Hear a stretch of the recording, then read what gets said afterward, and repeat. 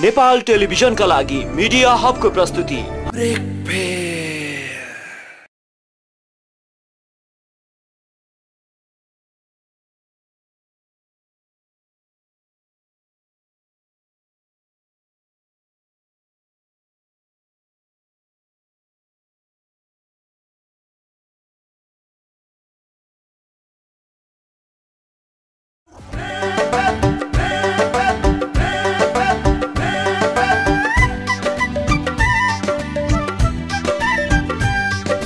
बिग्रेको घरको भत्केको चाल जता हेऱ्यो उतैतिर पालै पाल।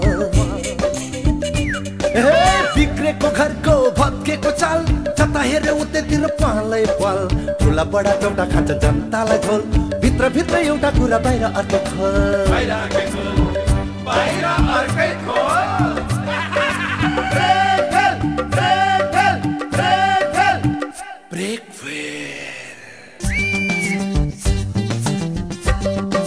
महँगीले आकाश छोयो घरमा छैन नुन तेल, केको फुर्ती लगाउँछ भइसक्यो ब्रेकफेल। वाकतिको पारे यिनले सबै ठिक पारे, ओ सबै ठिक पारे। माथि माथि लान्छु भन्दै तल तल तल तल तल तल झारे, तल तल झारे ए तल तल झारे।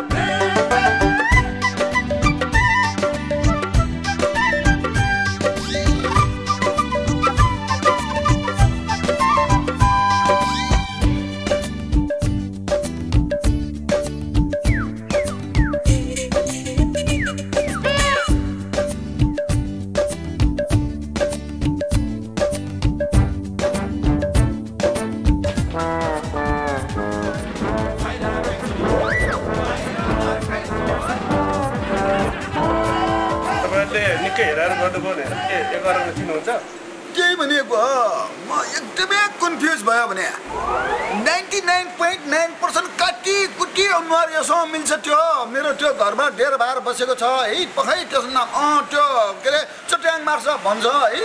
कति कुटी मिल्छ, सुराल पनि ल्याएको छ, टोपी पनि ल्याएको छ, त्यो झोला भिरेको पनि छ। कति कुटी नेपाली जस्तो लाग्छ, त्यही जस्तो लाग्छ मलाई। अब बोलौँ भने फेरि जापानिज भाषामा अर्कै कुरो गर्ला गाह्रो भयो मलाई। के गर्ने के गर्ने हो डे। त्यो जापानिजहरूले त्यो हाम्रो नेपाली टोपी त्यो सुरालहरू लाउँछ। जापानिजहरू नेपाल घुम्न जान्छ, नेपाल घुमेर आउने जापानिजले कहिले कहिले आउँछ। म त नेपाली जस्तै छ त, एकचोटि बोलेर हेर्नुहोस् न। चिकन चिल्ली तिमी त्यो मेरो घरमा भारमा बसेको त्यो चट्याङ बाउस होइन तिमी?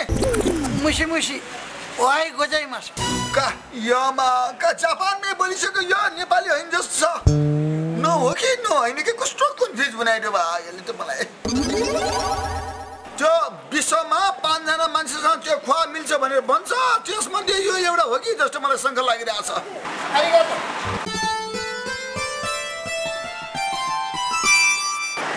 के हो के हो त्यो न हो जस्तो छ न होइन जस्तो छ।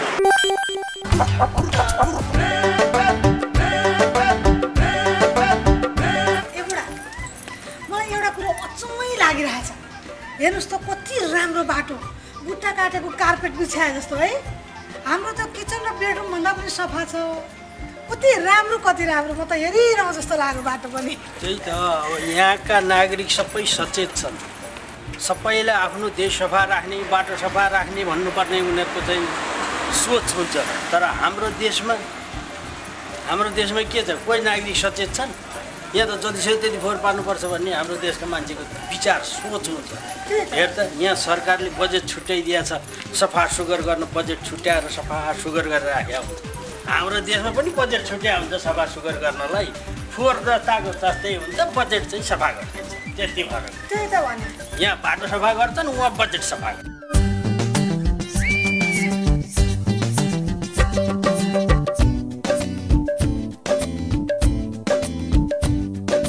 कति राम्रो कति सफा सुग्घर जापान त्यसै जापान बनेको चाहिँ होइन रहेछ यिनीहरू कसरी जापान बनाउने कसरी राम्रो बनाउने भन्नेतिर लाए हाम्रो देशका नेताहरू आफ्नो मान्छेलाई कसरी बनाउने कार्यकर्तालाई कसरी बनाउने भन्नेतिर लाए कहाँबाट हुन्छ हाम्रो देशको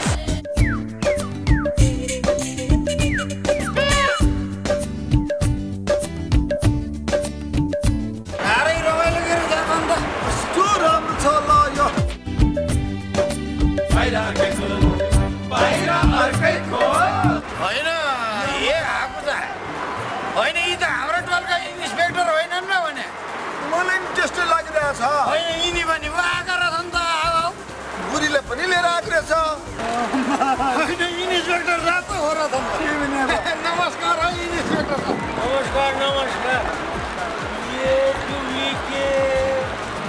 होइन तिमीहरू यहाँ कहाँबाट नि यता होइन हजुर चाहिँ कहाँबाट नि यहाँ मेरो त यहाँ भतिजासँग आएको नि भतिजाले बोलाएको हो यी भतिजा नेपालमा एसएलसी पास गरेर डाइरेक्ट गरेर यहाँ पिएचडी हान्न आएको नि त अनि यिनले घुम्न बोलाएको हुन्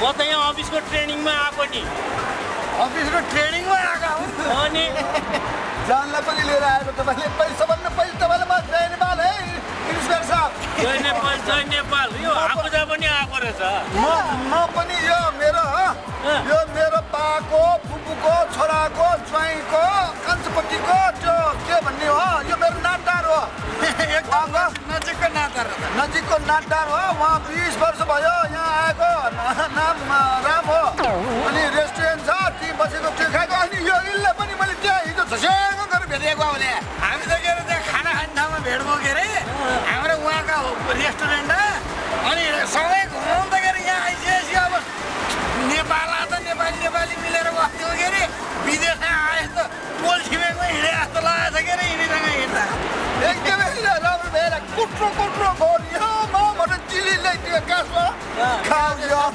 कुट्रो गर्नु बिल्डिङ मात्रै छ यहाँ त अनि तपाईँ अब डारमा कता हिँडेको अब ट्रेनिङ हिजोसम्म थियो ट्रेनिङ सिद्धियो अनि बुढीलाई घुमाउन ल्याएर हिँडेको थिएँ एकदमै घुम्न आएको हामी पनि घुम्न आएको ल हामी जाउँ ल यतातिर जाउँ ल उठा बस सँगै घुम्न जाउँ ल सँगै घुमौँ के अरे यता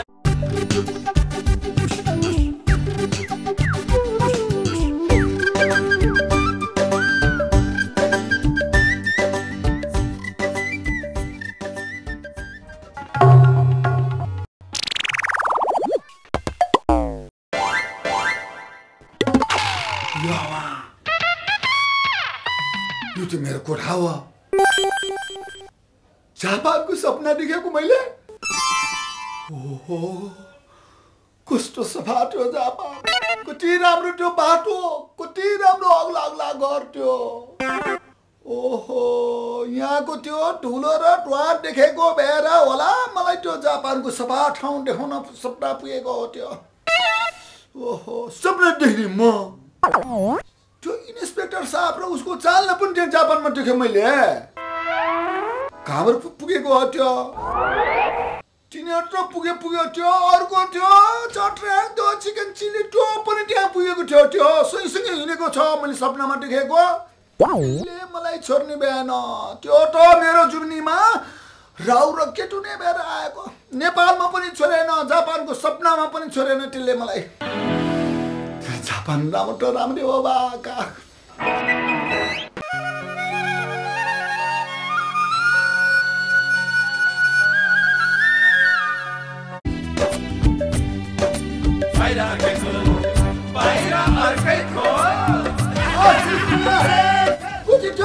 हिँडेको भनेको ऊ त्यहाँको मोरमा भेटाउन खोजेको कति लामो हिँडेको छ भाइ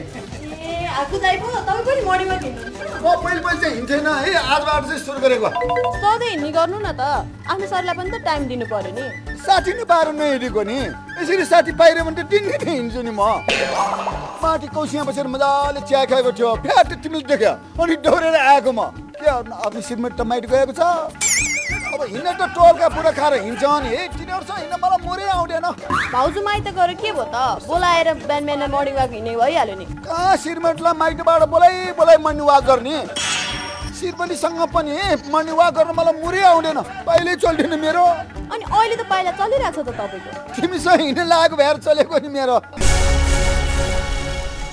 सेल्फी माया क्या बजारमा त म गाई गुई यो कुरा सुनेको छु नि त तिमी र तिम्रो जानहरू कुटाकुट गरेको हो त्यस्तो त परिहाल्छ नि कुन ठुलो कुरो हो र त्यही पनि मेरो विचारमा श्रीमान श्रीमती बीच झगडा गरिरह्यो भने जिन्दगी कसरी काट्ने कति त्यो झगडा गरिरहने के गर्नु पर्यो त अनि सामान्य झगडामा पनि डिभोर्स गर्नु पर्यो मैले अनि डिभोर्स किन गर्नु पर्यो जिन्दगी चलाउनु त गाह्रो हुन्छ नि भनेर पठ भनेको आफ्नो श्रीमती नि माइती गएर बस्यो आउने ठेगानै छैन भनेको के श्रीमती माइती गएको छ भनिरह भने मलाई सबै कुरा थाहा छ तपाईहरु जस्तो पातेका बुढाहरूले अर्काको डिभोर्स होस् भन्ने नि चाहन्छन् यो चिकन चिल्ली कस्तो पाप बोलेको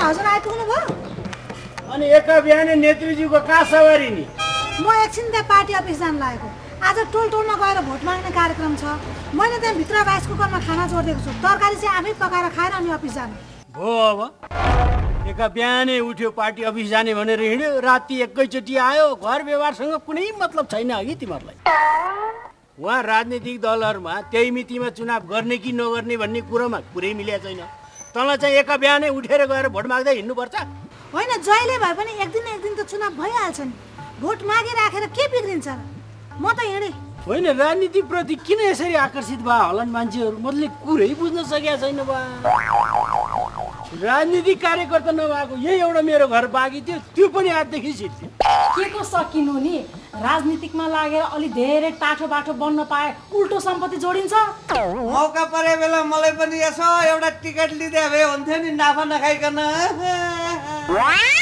अब तपाईँलाई टिकट दिएर के गर्नु ल भन्नुहोस् त तपाईँलाई टिकट दिएर केही गरी भोलि जित्यो भनेदेखि चलाउनु पनि त सक्नु पर्यो नि त्यही माथि तपाईँ यस्तो बिरामी हुनुहुन्छ अब राजनीति गर्ने भनेकै बिरामी भएपछि त हो नि सरकारी खर्चमा विदेशमा उपचार गर्न पाइन्छ नाफा नखाइकन ए बाबा म पार्टी अफिसमा कुरा राखौँला अब बिरामी नै भनिसकेपछि त टिकट त दिनुपर्ने हो अब तपाईँहरूलाई टिकट मैले कसरी दिनु तपाईँहरू अर्कै पार्टीको पर्नुभयो म अर्कै पार्टीको अनि उताबाट टिकट देलान जस्तो छैन हजुर हामीलाई यदि हजुरको पार्टीबाट टिकट पाउने स्योर छ भने हामी उताको पार्टी छोडेर हजुरकै पार्टीमा प्रवेश गर्छौँ नि हामीलाई पार्टी प्रवेश गराउनु पर्यो कि हजुर ल हेर के भएको होला यो राजनीतिक क्षेत्र भने नि अडान त कसैको छैन बा अब फाइदा पाइन्छ त्यही पार्टीमा बस्ने जब फाइदा नपाइएला जस्तो हुन्छ अनि ठपक्क अर्को पार्टीमा आइदिनु अब ठुला ठुला नेताहरूले बनाएको संस्कारै यही त हो नि हजुर हामी त जब कार्यकर्ता त पर्यौँ ल भन्नुहोस् है हजुर यदि हामीलाई टिकट दिने हो भने म अरू 50-60 जना कार्यकर्ता पनि लिएर आउन सक्छु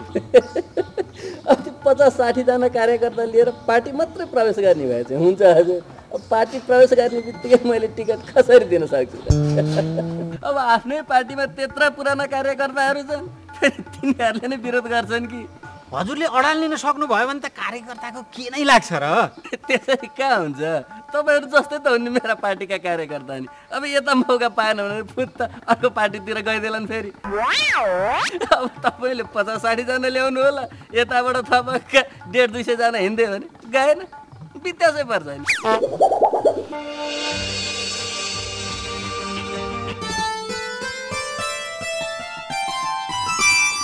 औ साकेबा तिमी यहाँ के गरेको घाम तापेर बस्यो नि त साखे छोरा ओ घाम त जाडो महिनामा ताप्ने होला यस्तो गर्मी हट सिजनमा पनि के घाम तापेको म धेरै नै बिजी भएर यसपालि जाडो महिना मैले घाम ताप्नु पाइनँ नि त त्यही भएर जाडोको सट्टा अहिले गरममा घाम तापे हुँ क्या कुरो बुझ्नु अनि तिमी चाहिँ कहाँ हिँड्न लाग्यो नि मोजा सोजा ठोकेर झोले बोकेर हिँडे हो नि त हुन त झोला त पहिलेदेखि बोक्थ्यौ म तपाईँलाई नै खोज्दै हिँडेको एकदमै जरुरी कुरा गर्ने होला होइन के जरुरी कुरा हो भन नि त के रे मलाई पनि काटा बिहे गर्न मन लाग्यो म बिहे गर्ने होला होइन के भन्छ के रे यो म नेपाली केटी बिहे गर्ने अनि घर ज्वाइँ गरेर बस्ने ध्यात के रे घर ज्वाइँ पनि बस्छन् र ससुरालीले हेर्छन् नि त कुरो बुझ्नु औ अरूले हेपेको भन्दा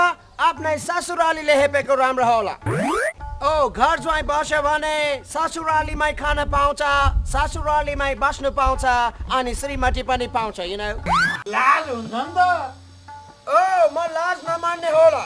लाज मान्यो भने लाज हुन्छ होला, लाज मानेन भने लाज हुँदैन होला। त्यही भएर मलाई लाज नलाग्ने। मलाई घर ज्वाइँ बस्न मिल्ने एउटा ब्युटिफुल केटी खोजिदिने होला, सकेबा? त्यस्तो केटी पाए त म आफै बिहा गर्थेँ नि त। घरबेटीको गाली खाइ खाइ बस्नु भन्दाखेरि घर ज्वाइँ बनेर बस्नु नै राम्रो हो नि। तिमीले भने जस्तै कुरो बुझ्नु हो? ओ मैले कुरा बुझेको छैन। तिमीले अर्को बिहे गरेर घर जाम बस्न गएपछि साके आमालाई के गर्ने होला, सकेबा? उसलाई पनि त सँगसँगै लगिन्छ नि त। डेरा एक्लै छोड्न मिल्छ र? ओ यो साकेबाले नपत्याउने कुरा गरेको होला। अब नपत्याउने कुरो गर्दा गर्दै के अरे यो उमेर भइसक्यो, अब पत्याउने कुरो केलाई गर्नु पर्यो र? अनि तिमीलाई यस्ता घर ज्वाइँ बस्ने कुरा चाहिँ कसले सिकाएका हुन् के अरे? ओ मलाई हकुचाले भनेको।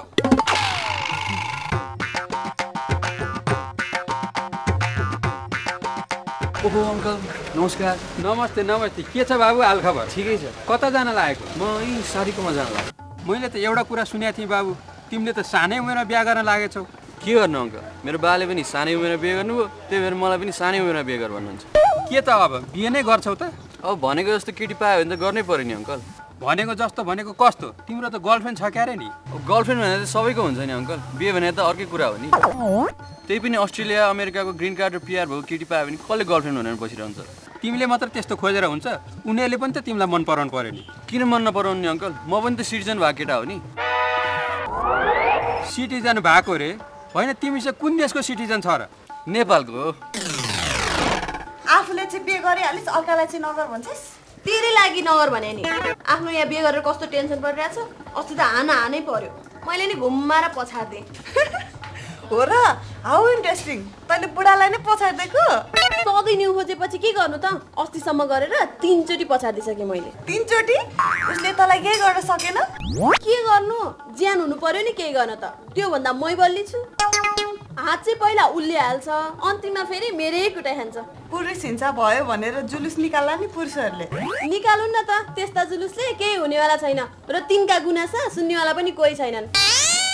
अब महिला हिंसा हुँदा पनि त कसैले सुनेको छैनन् नि यो देशमा। तैँले पनि बिहा गर्दा यसो विचार गरेर बिहा गर है। आफूभन्दा कमजोर केटासँग बिहा गर। कहिलेकाहीँ झगडा पर्दाखेरि आफूले नि खुट्टा पाइन्छ नि। कति केटीहरू आफूभन्दा अग्लो ह्यान्डसम बलियो केटा पायो भने मक्ख परेर बिहा गर्छन्, पछि त्यही केटासँग जिन्दगीभर डराएर बस्नुपर्छ। मेरो बोयफ्रेन्ड अग्लो ह्यान्डसम राम्रो भएर तैँले भड्काउनु खोज्यौ कि क्या हो? मैले किन भड्काउनु तँलाई? पछि आफै थाहा पाइहाल्छस् नि। अहिले लभ गरुन्जेल बाबा बाबा भनेर मक्ख पार्छन्, पछि बिहे गरेर लगेपछि बाबा साबा त चाबा पार्छन्। लोग्ने सोच्नेमा अलिअलि झगडा त भइहाल्छ नि। मलाई त पिटे नि पिटोस्, मलाई त राम्रो ह्यान्डसम बलियो केटा मनपर्छ, मेरो अहिलेको बोयफ्रेन्ड जस्तै। ए साँच्ची, कविता भाउजूको र कमला भाउजूको चुनाव प्रचारमा बोलाएको होइन? ल जाउँ न त हामी। के कमला भाउजू भन्छस् नि? बरु हुनेवाला सासू भन्न, मलाई पनि बोलाएको छ। हिँड्न त जाउँ। ल जाउँ न त। होइन के अरे, तपाईँको नामै नचले पार्टीमा म कसरी प्रवेश गर्नु?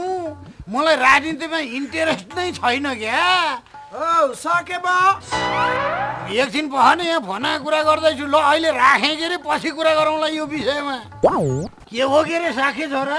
ओ मलाई धेरै बोर लाग्यो किन, घरमा बस्दा 3 बरी धेरै बोर लाग्यो होला। घुम्न जाने हो कि? होइन, कहाँ घुम्न जाने हो? आज त छुट्टी हो नि त। हाम्रो राष्ट्रपतिज्यू भारत जाँदै हुनुहुन्छ क्या। अनि छुट्टीमा कहाँ घुम्न जानु नि? होइन, अचम्म छ के अरे कुरो पनि। अब बाहिरका राष्ट्रपति हाम्रो देशमा आए नि हाम्रो देशमै छुट्टी हो नि। हाम्रा राष्ट्रपतिज्यू बाहिर जाँदा पनि हाम्रै देशमा छुट्टी हो नि। उनीहरूका देशमा त छुट्टी छैन रे नि त। अनि तिमीले कहाँ घुम्न जाने भने? घुम्न जाने ठाउँ कहाँ छ नि? जता गए चक्काजाम, जता गए धुवा धुलो, कहाँ घुम्न जाने हो र? ओ यो धुवा र धुलो किन भएको?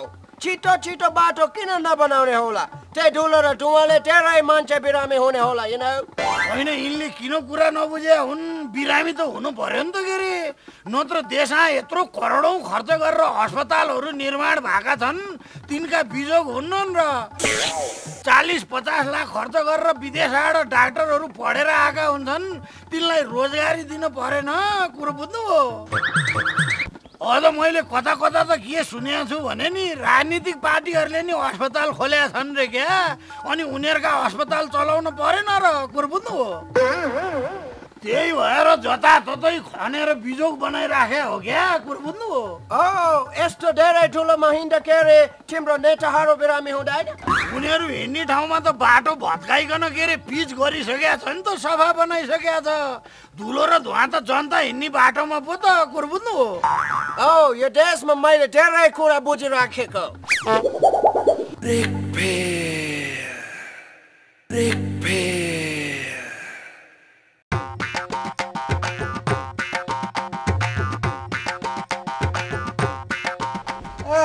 इन्स्पेक्टर साहब नमस्कार गरे है नमस्कार के छ गोलमाल छ अलगबा मेरो त सबै ठिक छ हजुरको के छ कुनी मेरो पनि ठिकै छ ल बधाई छ है इन्स्पेक्टर साहब भाउजूले स्थानीय निर्वाचनको वडा अध्यक्षमा टिकट पाउनु भएछ मलाई के को बधाई नि जसले टिकट पाछ उसैलाई दिनु नि भाउजूलाई त अस्ति नै बधाई दिइसके मैले नाफा नखाइकन मेरो श्रीमती र भाउजू अब चुनावमा पालो प्रचारमा हिँड्ने भनेका छन् तपाईको श्रीमतीलाई चाहिँ वडा अध्यक्षको टिकट दिए रहेछ नाफा नखाइकन मेरो श्रीमतीलाई चाहिँ सदस्यको मलाई अरू कुरो गर्नुस् यो श्रीमतीहरूको कुरो चाहिँ मसँग नगर्नुस् मलाई यो काम चाहिँ मन परेको छैन अहिले मन नपरेर के गर्नु भाउजू मन्त्री भएपछि भविष्यमा मजाले मोज गर्न पाइन्छ सबैभन्दा छिटो प्रगति हुने र सबैको आकर्षकको केन्द्रबिन्दु नै यही राजनीतिक क्षेत्र त छ नि अहिले यो देशमा यही सबैको आकर्षणको केन्द्र राजनीतिक क्षेत्र भए हुनाले त विरोध गर्ने मान्छे कोही पनि छैन किन विरोध गर्नु त विरोध नगरे पनि देश चलिहाल्छ नि चलेर मात्रै हुन्छ खोइ सिस्टम खोइ नियम कानुन कसले लिएछ देशको जिम्मेवारी देशै बिग्रिने त दिनु भएन नि अब बिग्रिने त डरै छैन नि जति बिग्रिनु बिग्रिसकेको छ अब यहाँभन्दा कति बिग्रिनु पर्यो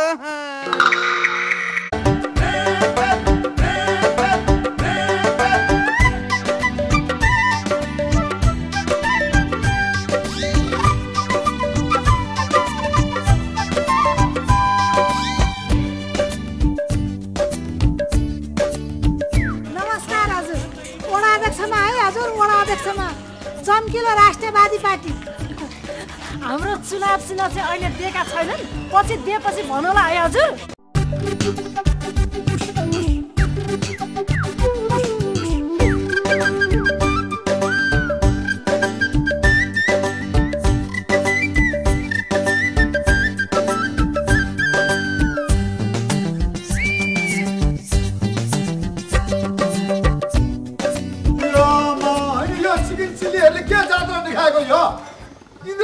सिलिसक्यो यो पिसिल जात्रा पनि यहाँ हैन भक्तपुरमा हो अनि के जात्रा देखाएको हो तिमीहरुले नमस्कार आकु दाइ नमस्ते जोजोले बा अनि के हो यो मेरो घरमा किन आएको तिमीहरु चुनावको भोट माग्दै हिँडेको नि आकु दाइ यमा हामीलाई वडा अध्यक्ष चुनावमा जिताउनु पर्यो आकु दाइ म चाहिँ वडा अध्यक्ष उहाँ चाहिँ सदस्य हो रुनु जिताउँदैन त्यो भोट पनि कसैलाई दिदैन म सबैभन्दा पहिले त्यो धुलो र धुवा भएको बाटो छ नि त्यसलाई सफा गरेर सबैभन्दा पहिले पिच गर अनि त्यो मेलम्चीको पानी ल्याउनलाई खनेको खाल्डो छ नि त्यो खाल्डो सबै पुर धुलै भएको छ त्यो गर्न सक्छ त्यो गरिस् पनि भोट म हाल्छ हैन भने भोट हाल्दैन म भोट हालेर हामीलाई जिताउनुस् मात्रै त्यस्तो त हामी बनाइहाल्छौँ नि त्यही बनाउनलाई त हामी उठेको बनायो जितेपछि तिमीहरू यो टोलमा फर्केर आउँदैन कुरो बुझिस्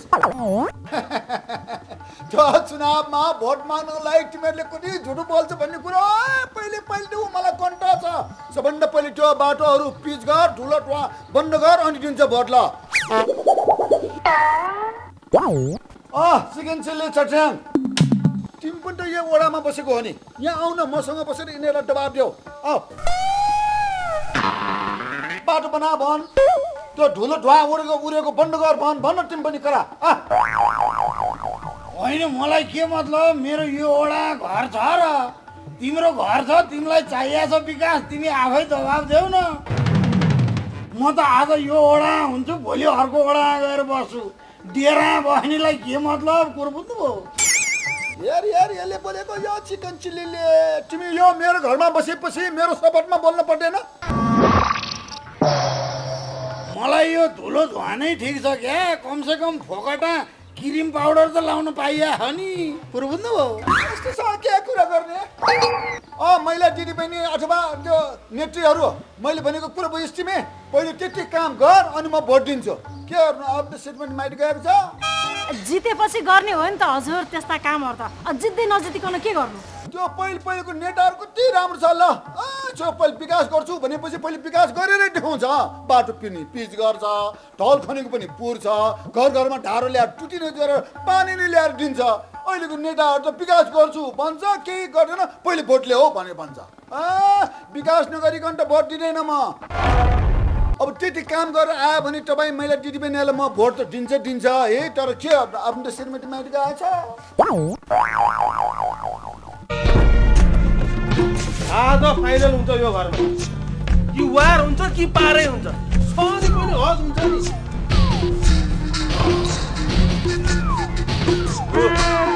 सवारीको मालिक निको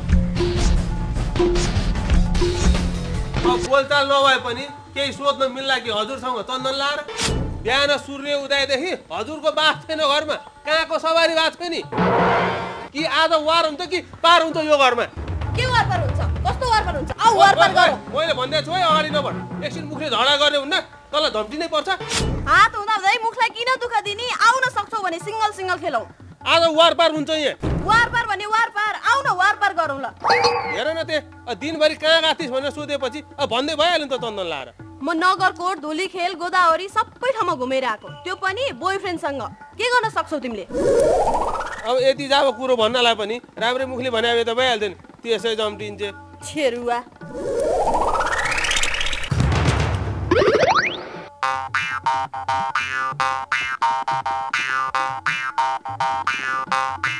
घरमा कोही हुनुहुन्छ एकछिन बाहिर निस्किन्न कोही हुनु नै क्या हो हिटल बसेको मान्छेले पनि देख्दैन अनि के गर्न आएको तपाईँ यहाँ कोठा खाली छ कि भनेर आएको नि भनेको बस्ने नि हो ल तपाईँ बस्ने हो भने म यहाँको मान्छेले निकालिदिन्छ बुझिस् अनि कतिजना छ तपाईँहरू हामी 6 जना छौँ 2टा छोरा 2टा छोरी अनि हामी बुढाबुढी 6 जना मान्छे त धेरै रहेछ अहिले कहाँ बसेको छ तिमी अहिले यहीँ बानेश्वर सङ्गम चोक्नेरी अनि त्यहाँ किन छोड्न लागेको त घरबेटीले जा भने अनि छोडिदिन्ला अनि घरबेटीले किन जा भनेको 1 वर्ष भएको थियो भाडा नतिरेको अनि निस्केर जा भन्यो अनि भाडा नतिरी पछि घरबेटीले पठाइदिन्छ त अनि भाडा नतिरी मान्छे मेरो घरमा चाहिँ किन आएको त यहाँ पनि भाडा नतिरिकन बस्न पाउँछ रे भने सुनेर आएको बिग्रेको घरको भत्केको चाल जता हेऱ्यो उतैतिर पालै पाल बिग्रेको घरको भत्केको चाल जता हेऱ्यो उतैतिर पालै पाल ठुला बडा एउटा खान्छ जनतालाई झोल भित्र एउटा कुरा बाहिर अर्कै खोल